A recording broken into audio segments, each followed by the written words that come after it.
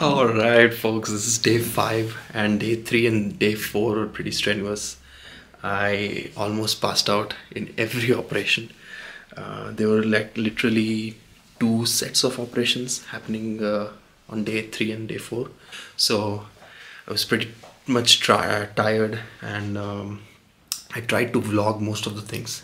But now is the time. This is gonna get removed today. I'm gonna get cleanup done. Let's go into the breakfast room and meet the other folks. What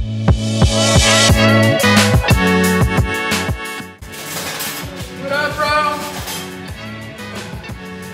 Right. Here is Marco, who's from Germany. Yes, hello. And here's Paul, who's from Hawaii. And he knows the pain of traveling so far because he traveled more than 40 hours. And here we do our breakfast every day. We're here inside the clinic. May I know your names? Nazira. Nazira. Damna. Damna. Nazira and Damna, guys. They also have been super helpful since day 1. Today they're gonna remove my bandage, clean up, and hopefully the results will be good in a few months.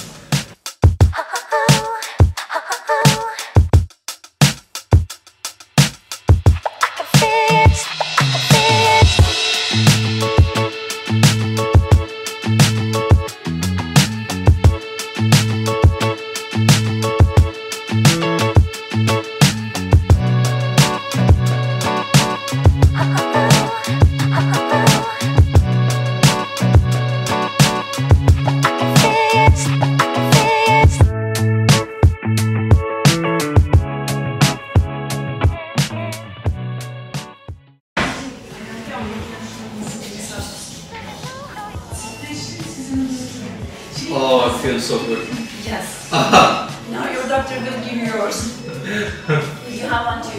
Do you have a hand luggage or Yeah. hand luggage? Then you will need small bottles for your lotion. Okay.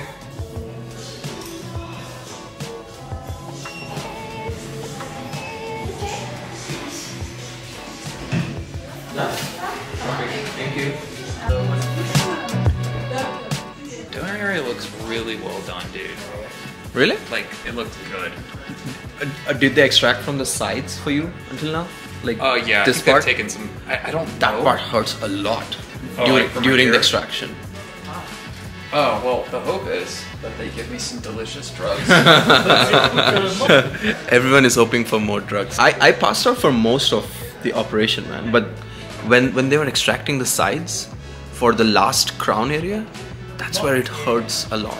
Yeah, hey, here we have Adnan. Would be famous? Yeah, Adnan is from Saudi Arabia. Adnan, how was your operation until now? It was great, so far so good. One more day left out of 2 days, so it was a marathon. It is a marathon. Okay, so let's talk about day 3 and day 4. And I'm gonna go through the procedure, consultation, doctors, patient coordinators, everything. So let's hear it from the clinic where the first consultation happened. I'm sorry, I didn't catch your name. This is Dr. Ahmed Cengiz. Dr. Ahmed. Cengiz. I'm sorry? Dr. Cengiz. Dr. Cengiz. Nice to meet you.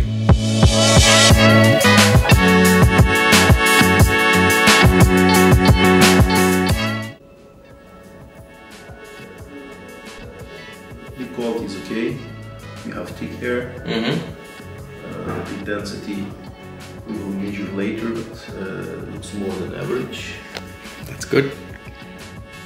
So the hair quality on the donor area is good, which is normally with androgenic alopecia. I don't see any patchy hair loss. Yeah. Any skin problem, any skin disease. No. Guys, I'm here with Dr. Oscar, who has mentioned that I should mention his name for sure. And he's currently examining my hair to see if I have any issues with the skin or hair, and if the donor area looks good, right?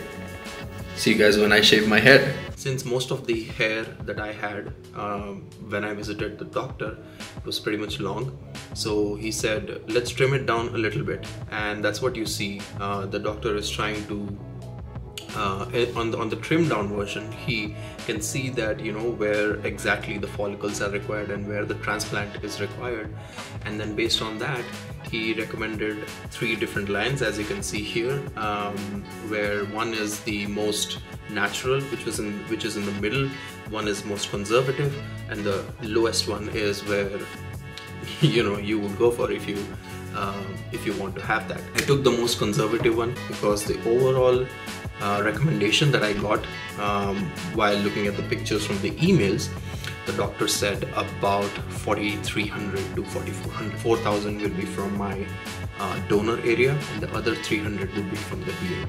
I was very strict with that rule that I don't want them to touch my beard. And after 45 minutes or 1 hour consultation, we decided on this 4,000 grafts. This is the major plus point in other cheap clinics, or what they call as hair mills. They don't spend time with you at all. They probably take 10 minutes to draw a hairline which you are not comfortable with, maybe, and then they just go for the procedure. Then we went into trimming the last centimeter down, and that's where they would draw the exact lines. And as you can see, the whole trimming procedure is being done. As soon as the trimming is done, we went into the clinic again, and that's where the exact boundaries of the transplant is being drawn, and then we decide on the number of grafts, and that was my frontal design. For now, I'm good with this, and I'm going to roll with this, and let's see how this one goes. Next, let's talk about the procedure. It was divided into 2 days, and each day you'll have 2 separate sessions, in the morning and in the afternoon, and each session will have an extraction and a transplantation. Extraction process and the transplantation process both take about 1.5 to 2 hours, depending on the complexity of your hair and depending on the complexity of your head. So for me, it took around 1.5 hours. The extraction process is the toughest one. Transplantation is the easiest one. I couldn't do anything, I couldn't move.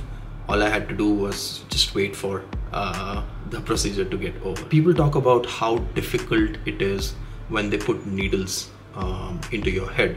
I would say these doctors were pretty much efficient. Transplantation is the easiest one, and you can basically browse through your phone, you can watch videos. As you can see, I was watching Joe Rogan podcast. Now let's talk about patient coordinator, and this is a small video dedicated to her. Alright folks, I don't want to miss out Miss Ebru, who has been super helpful all the 3 days. Until now, she has taken care of each and every patient. She has been patient with every patient.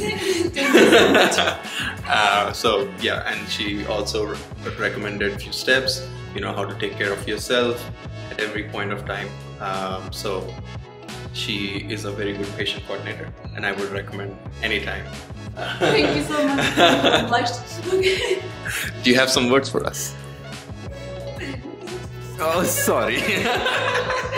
Okay, let's move on to doctors.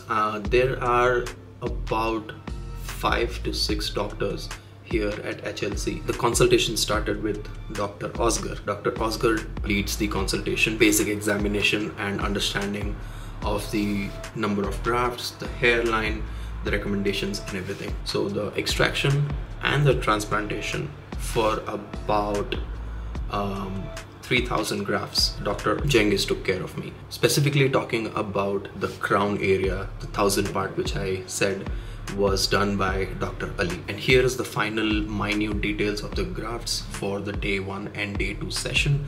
And once that procedure is done, you go to your room, and then there is a specific sleeping style. So here, as you can see, I have a neck pillow which I'm gonna put on the regular pillows, and then on that my mom's chunni is being used as the protection against the blood.